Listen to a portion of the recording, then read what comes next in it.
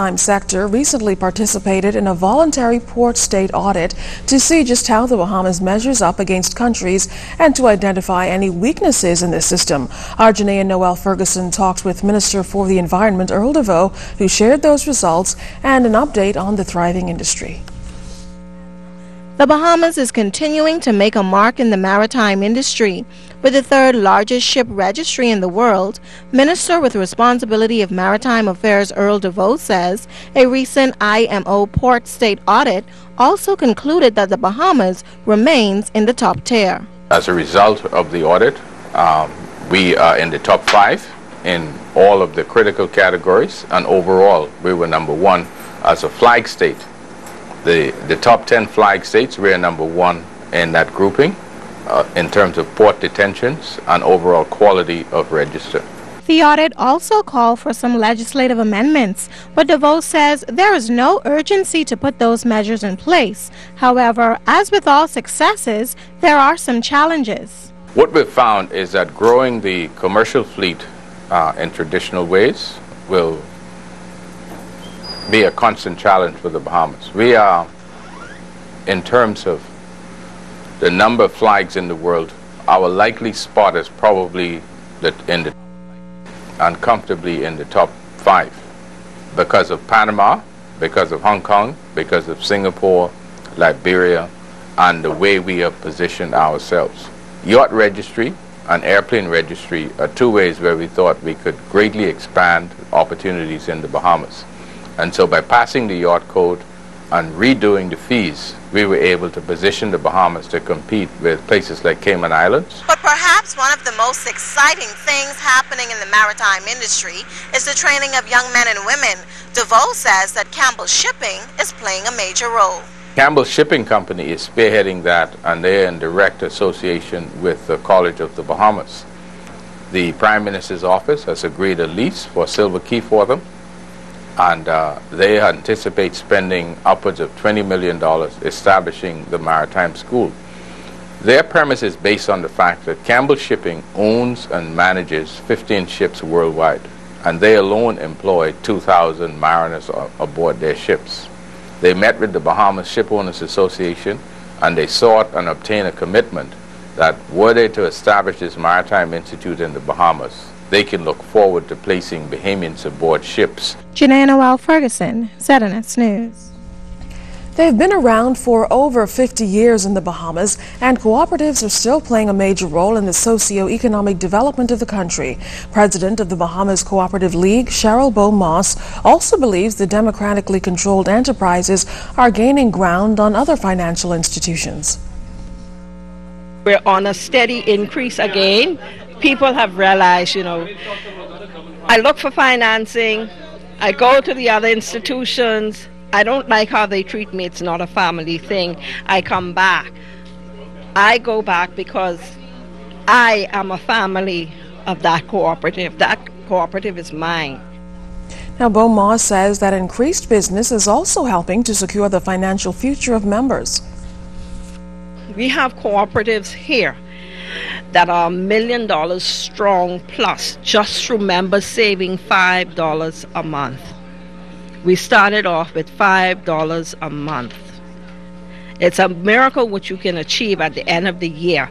$5 times 12 give you 60. So imagine if you save 100, you have 1,200. Now, the United Nations has designated 2012 as the International Year of Cooperatives, and in an effort to raise public awareness and highlight the role of cooperatives, a number of activities have been planned for the year.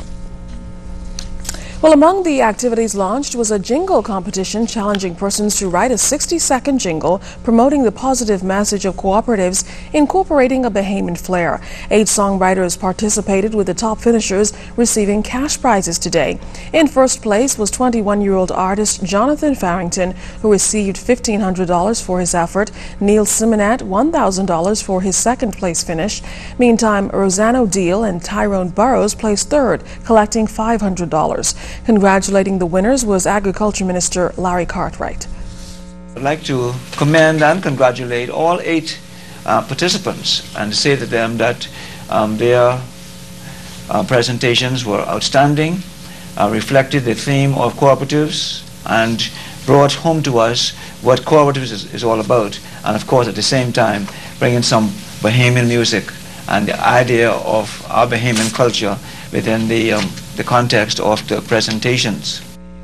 It's that time of the year again to give the gift of life by supporting the annual Heart Ball. The main event is one of the biggest fundraisers hosted by the Sir Victor Sassoon Heart Foundation. Right now, more than 11 children are awaiting surgery, but due to the lack of funds, aren't able to afford it. That's where you come in. Co-chairperson of the Heart Ball, Coretta Owens, says this year's event has been beefed up. You can certainly come to expect a lot of dance and entertainment. We have loads of prizes and everything. This year we've added a DJ for the younger generation. So we have the live bands as we normally do, but we have the DJ to help us dance the night away. We have a great food menu planned and everything from the Sheraton Hotel. We have wonderful prizes. We have loads of jewelries and everything on the silent auction for the ladies, and we have some great prizes as well for the men to come and select. Now, Owen says the annual Heart Ball has been extremely successful over the past 4 decades, and she's encouraging more Bahamians to support the worthy cause. It is the fundraising arm for the Heart Association. So all of the funds, we actually raise 97% of every dollar goes to the heart surgeries to help the Heart Foundation pay for those children's surgeries. Most of our fundraisers come from the corporate sponsor. We're still working very hard to educate a lot of the younger generation and the individuals about the Heart Foundation, for the main fact that most people really don't recognize heart conditions unless it's born into their family. So it's not one of the rampant diseases that people associate with, but we're working very hard to educate people. But I mean, for those who do know, they totally support the Heart Ball and the foundation very much.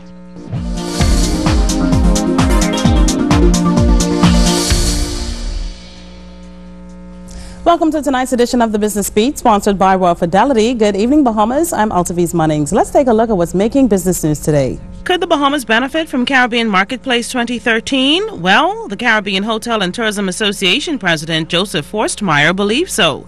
The tourism executive told the local daily that the Bahamas was an excellent host for Caribbean Marketplace 2012, as the feedback was positive and there were more buyers this year than the previous 3 years. He noted that the success of this year's marketplace should go a long way in boosting the Caribbean's position in the world tourism market. With 5 months of training under their belts, 2 apprentices at Bahamas Striping were recently eager to lay the lines and arrows on a 58-bay parking lot for the first time on their own. The employees are 18-year-old Romel Davis and 23-year-old Tristan Johnson. Trainers explained that it takes a lot of confidence to lay those lines, and employees understand that getting them right is a quality issue the company takes seriously. But as the young Bahamian apprentices are confident, so are their instructors. And for all of you traders out there, the Bahamas International Securities Exchange, BISX, will relocate to the 2nd floor of the Fort Nassau Center of the British Colonial Hilton Hotel starting today. In international business, the United Kingdom government said it will not block bonuses to Royal Bank of Scotland executives as Chief Executive Stephen Hester decided to waive his award of £963,000 in shares. A Downing Street spokeswoman added it was absolutely essential that the RBS executive team was left in place to sort out its problems. And from the region, the European Commission on Thursday welcomed new ideas put forward by Anguilla's Chief Minister, Herbert Hughes, to boost the economic development there. Speaking on the first day of the 10th Overseas Countries and Territories Forum held in Brussels, Belgium, Hughes said 2011 has been another challenging year for Anguilla, but there have been great strides made in balancing the budget and planning public expenditure in the coming year. Remember, you can send us an email or join us on www.znsbahamas.com or become our friend on ZNS's official Facebook page. And that will end tonight's edition of the Business Beat, sponsored by Royal Fidelity. Thanks so much for watching. I'm Altaviz Munnings.